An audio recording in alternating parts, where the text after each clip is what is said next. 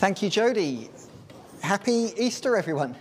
Jodie's bright and cheerful today, not only in terms of a yellow top, but also what she's carrying in her spirit, which is amazing. And I got a lot of people ribbing me this morning because apparently I don't look bright enough in terms of my shirt. I'm not going to worry about that, though, because the brightness of the glory of God and the power of the Holy Spirit is radiating out of me this morning. So be ready to receive from God today. Now, over our Easter series, we've called it How Sweet the Sound, taken of course, those lyrics from the song Amazing Grace that we sang earlier. Amazing Grace, how sweet the sound. And Jodie said a little bit last week about the story of John Newton, who wrote that song. And actually, he was a really objectionable character before he met Jesus. In fact, a real tearaway, and not the kind of person that anybody would particularly want to be with or was fond or affectionate towards. And yet, when he had an encounter with Jesus, something changed. And out of that transformation, he wrote that song, Amazing Grace, how sweet the sound, that saved a wretch like me. I once was lost, but now I'm found. Was blind, but now I see. And I was really struck by the fact that he could write that in the 1700s, but the power of one encounter with a resurrected Jesus released something in his heart that has spoken through the generations. And 250 years later, the sound of that encounter is still speaking. And I wonder how many people have been impacted by the sound of that song over the last 250 years. Isn't it amazing, the power of God and the fact that God speaks and he still speaks? And so as we've been looking over the Easter story, we've been listening in to the sound from the different gospel accounts, but also we've been tuning in to what is God speaking today. If Jesus is alive, which he is, if the power of the Holy Spirit is at work, which it is, then he's wanting to speak something to you today. He's wanting to speak something afresh to me. He's wanting to speak something fresh into our hearts and our lives. Because we're not just talking about a historic event. We're talking about a God who rose from the dead and is alive forevermore and is at work forevermore. And so last week, Jodie was talking about the triumphal entry. One of the sounds was as Jesus came into Jerusalem on a donkey, an unexpected way for a triumphant king to come, because Jesus came into Jerusalem as a suffering servant. But as he came into Jerusalem, so crowds flocked out to see him and to line the streets. And there was a sound of celebration, a sound of praise, as people recognized the Son of God had come near. And if you've never read the Gospels before, you really, really ought to read them. There's lots of amazing stories of Jesus including the most unlikely people. There's lots of amazing stories of Jesus turning water into wine, feeding a crowd off 5 loaves and 2 fishes, healing people who had even died, and setting free lepers, letting people not know the judgment of God, but the grace and the forgiveness of God. And you read the gospel stories and you see what God looks like in flesh and blood in the life of Jesus. And when I read it, I just have to say, wow. Wow. And that's what the crowd was responding to as Jesus was coming into Jerusalem, and they were celebrating and welcoming him. And then if you tuned in to our Good Friday service, if you didn't, you can watch it on Catch Up on YouTube. But Jew Hodges did a fantastic job of talking us through the crucifixion story and the agony and the pain and the crowd, how quickly crowds can turn. The crowd now rejecting and speaking hostility and judgment on Jesus, and hurting him with their wounds, and then him being nailed on a cross, and his blood being shed, a spear going into his side, as he paid the price for everything that we've done wrong. How can we celebrate the way we do on an Easter Sunday morning? We can celebrate because God sent his Son, who was perfect in every way, and yet he was willing to let himself be arrested. Yet he was willing to be scorned. Yet he was willing to have the hatred of the world put upon him. Yes, he was willing to hang on a cross and not fight it, to take the judgment that we deserved, to take the punishment that we deserved, to take it on himself and into himself. And then 3 days later, to be risen from the dead, to rise up victorious so he could speak, you can have a new start. You can have a new life. You can be forgiven. The chains of sin and sickness can be broken over your life. You can have a new start. And that's the reality of the Easter story. And you know, that still speaks. So today we're going to be looking at the sound of resurrection. What does the resurrection story mean for us? And what is God wanting to speak to us today? And like I said earlier, God is still at work. God is still speaking. When you read the Bible, the whole creation of the world started off with God speaking a word. Let there be light. And things started to come into being. I've been reading a lot of the Old Testament recently. I've been reading a Jewish rabbi take me through the Torah. But in the book of Deuteronomy, where Moses is giving instruction to God's people about how they should live to be able to enter into the promised land, 92 times in the book of Deuteronomy, Moses speaks and he says to God's people, listen. Can you hear what God is saying? In the New Testament, when Jesus comes from heaven to earth, John says Jesus comes as the Word of God made flesh, to describe, to show us, to speak what God really, really looks like. And Jesus says a number of times to the disciples, he says, to he who has an ear to hear, let him hear. And right at the start of this talk, I will talk a little bit from the Gospels and the resurrection story in a minute, but right at the very beginning, I just want to say, what is God speaking to you this morning? What is God speaking to us this morning? And I just want to stop for a moment, and I want to invite the Holy Spirit to come. Maybe you want to put down whatever you're fiddling with or doing at the moment. Just sit in silence, and why don't we ask God just to come and speak to us? What is the God who knows you, who knit you together in your mother's womb? What is that? The God who knows the number of hairs on your head.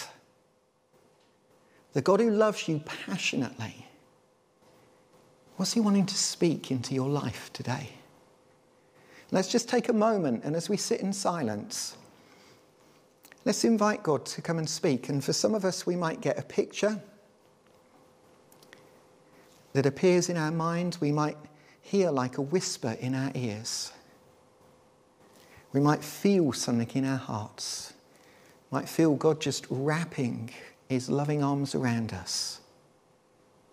Let's just take a moment in quiet and let's hear what God's wanting to speak today.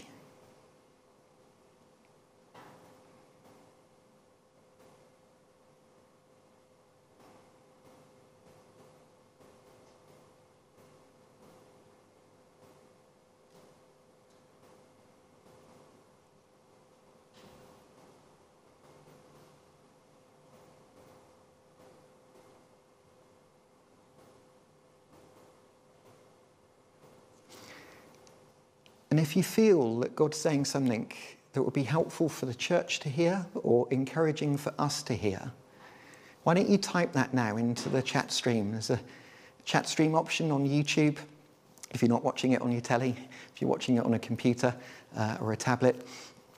There's a live stream on the Restore website, and there's an option to chat there. If you feel that God's speaking something for us today, I've got an iPad so I can see it. Why don't you type it in? Why don't you say it? What's God speaking to us today? I had two pictures. One was a picture of flowers beginning to grow. And I feel like God's saying that he's changing the season. And there's new flowers, there's new beauty that we're going to start to see springing up. And I know the last season, the last year has been incredibly hard in lots of ways. And in some ways it feels like there's been more death around, both physically out of COVID, but also things that we normally would be able to celebrate. It's like we've not been able to. It's like they've died in some way and been dropped away. But I felt that Jesus was saying that there's going to be new growth that is going to come. There's new, I can see green shoots start to spring up.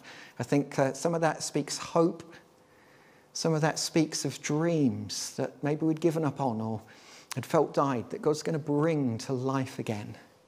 So there's something about new growth, new life, new shoots that are going to begin to spring up. And the second picture I had was like of a tomb. We're celebrating that Jesus broke out of the tomb this morning. But I could see someone, and they were sitting like they were entombed. And it was like they were trapped. And I wondered whether some of it is to do with someone that's been struggling with depression and despair and a sense of hopelessness. But then I saw the stone or the door that was trapping them. And it's like God moved and the stone shifted and light started to shine in. And I just feel for at least one person watching this morning, you've been struggling under despair. You felt trapped. You felt like maybe there'll be no recovery from this. And I just want to say the stone has shifted and light is beginning to shine in. And so receive that in terms of God speaking today. I'm going to look and see what other people have put in, see what's come in. Harry Carter, yeah. Whatever your situation right now, there is cause to celebrate because what Jesus has done for us. Be joyful. Sometimes it's a choice, isn't it, to step into the truth of what Jesus has done. Let's make a choice this morning to step into the joy of Jesus, to step into the love of Jesus. Are there places you want to see God's resurrection in? There's dead places that you need flowers to grow in. And an invitation from Alison, just a sense that this morning we need to give to Jesus those dead places. We need to surrender those things. And as we surrender them to him, so his love and his light kind of waters them. And then the new growth starts to begin.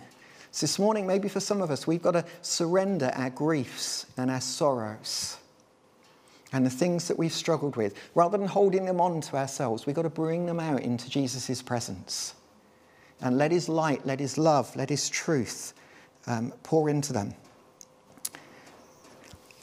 Kirsten, God's saying now, plant new seeds. You know, in the New Testament, seeds represent the word of God. And so the things that God has spoken to you, sow them now. Sow them means start praying them. Start saying, God, you've given me this word.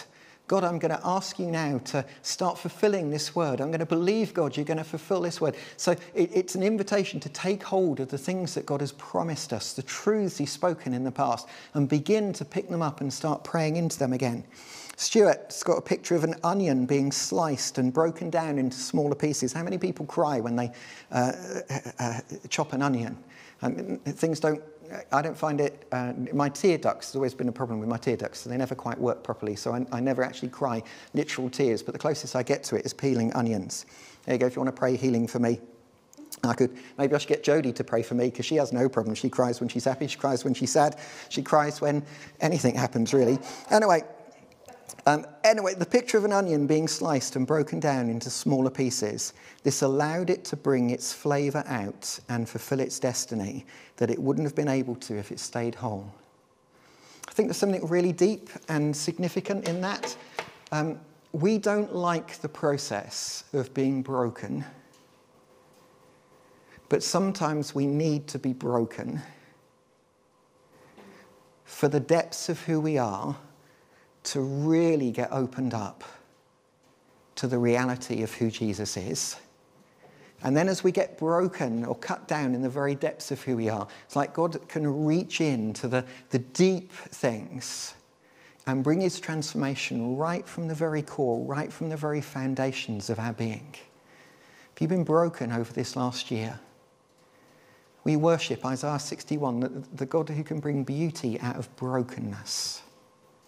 So again, surrender the brokenness, surrender the pain, just like Jesus surrendered on the cross, because out of that, God was able to bring resurrection and new life.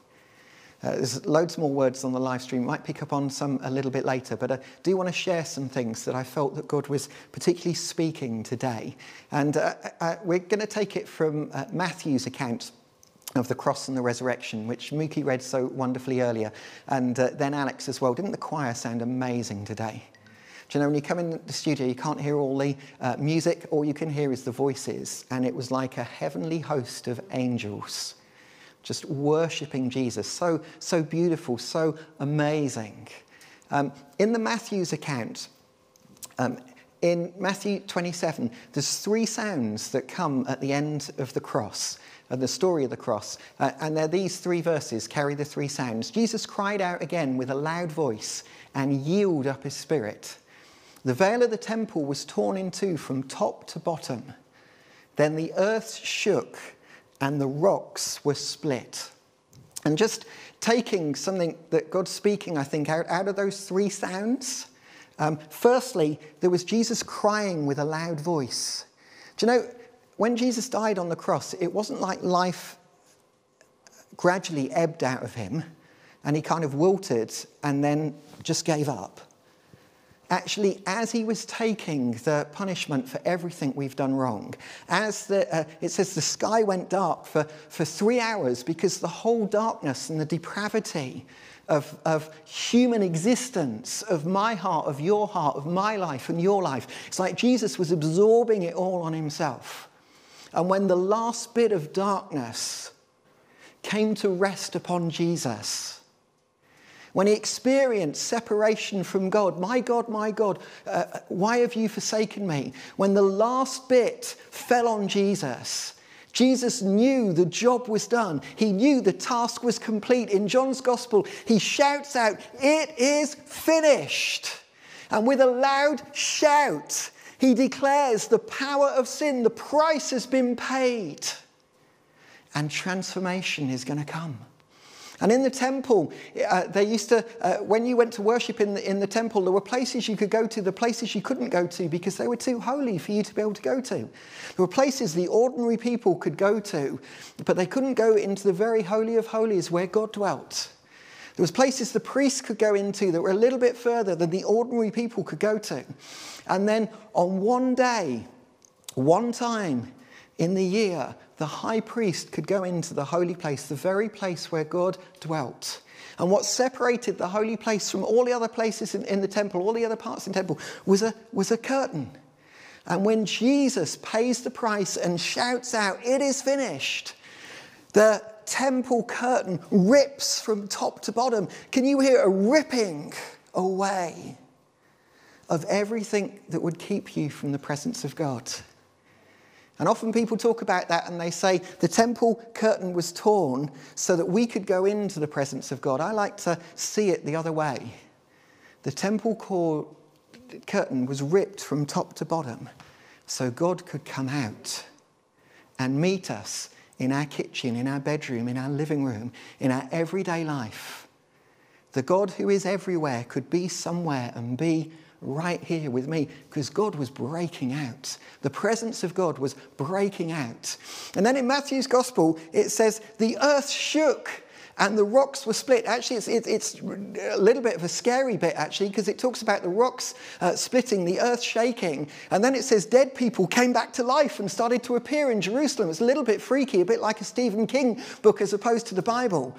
But it's because something is changing in the core of human existence, in the very fabric of the earth. Something is shifting.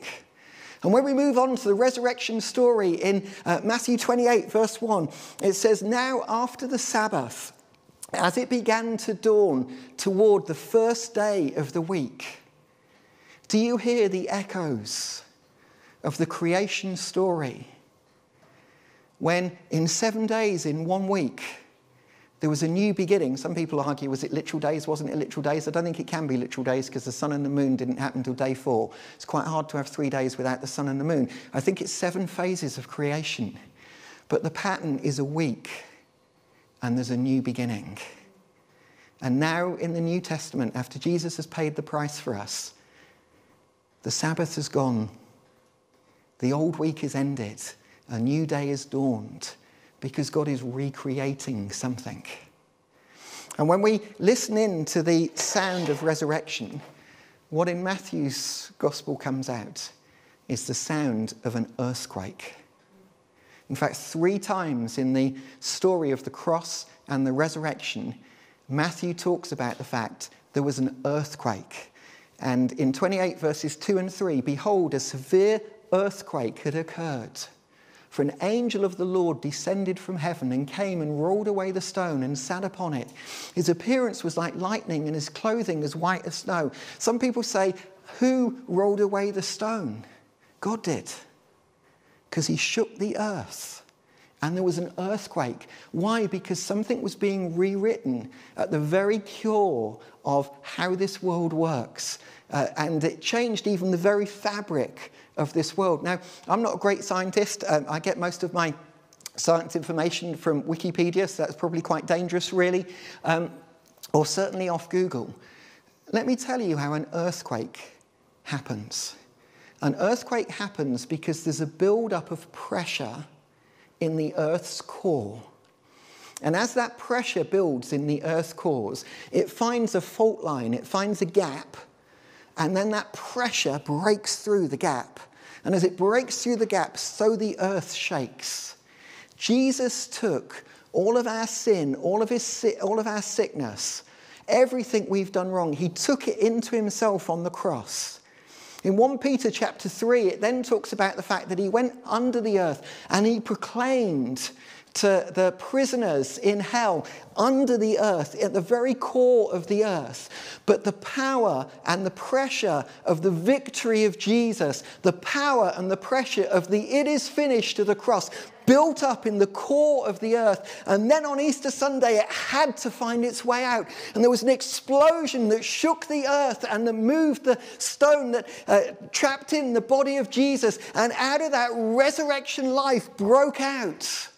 And a little bit about the story of earthquakes. But when an earthquake happens, the result is the seismic waves that blast out from the epicenter. And those seismic waves are what creates the tremors that break out.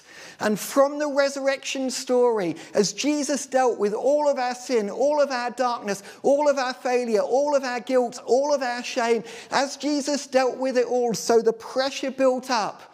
And then the earth gave way to a new beginning, and seismic waves of God's forgiveness broke out. Seismic waves of God's healing broke out. Seismic waves of God's freedom broke out. Seismic waves of God's deliverance broke out. Seismic waves of God's hope broke out. Seismic waves of the life and the love of God broke out. And those seismic waves have been flooding across the earth ever since. And I love the fact that when God's resurrection life broke out, did you notice, have you noticed in the story of the cross and the resurrection how well the women do? In the time of Jesus, women were second-class citizens. Do you know, the word of a woman wasn't allowed to be offered as a witness in a court of law. And yet it's the women that stay at the cross. And the first 2 women who witness resurrection are the ones who first go and tell the men to wake up to the fact that Jesus is alive. And part of the seismic wave that comes out of the resurrection is a seismic wave that brings transformation. And those that have been downtrodden, those that have been rejected, those that have felt that they've been worthless, those that have felt that they've had no one care about them or come alongside them, Jesus' resurrection power is turning that on its head. And they're the first to enter into the kingdom of God. They're the first to encounter the resurrected love and power of Jesus. They're the first to experience that transformation. And it flows from the women to the men to the disciples. And then there's the Great Commission. All authority in heaven and earth is given to me. Now go. And in Matthew's account of it, it talks about the signs, the resurrection power that we as God's church are called to carry. In Mark 16, verses 17 to 18, it says, "These signs will accompany those who believe. In my name, they will cast out demons." Seismic wave. of victory over the demonic. They'll speak with new tongues, seismic waves of the power of the Holy Spirit filling people. They'll pick up serpents, and if they drink any deadly poison, it will not hurt them. They'll lay hands on the sick, and they will recover. Seismic waves of the power of God. This morning, what I felt that Jesus wanted to do was loose seismic waves of his resurrection power across the church. I believe it's no coincidence that it's Resurrection Sunday that the church is beginning to regather again in this land. Because God wants us to regather in a new way. We're not going back to what was. We're embracing a new way of living in resurrection power. And over this last year, I think God's broken some things in our lives. And maybe broken some things about how we do church. Now he's wanting to release seismic waves of resurrection power and make us the hope carriers, the hope bringers. Those who can bring healing and restoration to others. Can you hear it? Can you hear the wind of the Spirit starting to blow? Can you feel tremors as the earth starts to shake? Can you see it with your mind's eye? Can you sense it in your heart? Jesus is bringing us to a new day with new hope, fresh power for a new beginning. Maybe you've tuned in today, never really encountered the real truth of the Easter story. Maybe today Jesus is saying, I died for you. I took the pain and the punishment for what you've done wrong. Today you can be set free from it. Maybe for other ones of us, we're sitting in our living rooms, maybe in our slippers, maybe in our pajamas, but spiritually we're wearing chains. Chains of sickness, chains of hopelessness. Let the seismic wave of God's resurrection power break those chains. Break the power of that sickness. I'm going to pray, and as I pray, let's invite the seismic waves of God's love and resurrection power to flow over you. And you know, a seismic wave from God can be really gentle. You don't have to hype yourself up. You don't have to work yourself up. Just sit there, open up, and receive the seismic wave of what God's wanting to do in your heart, in your life, your family, by the power of his Spirit. Let's pray.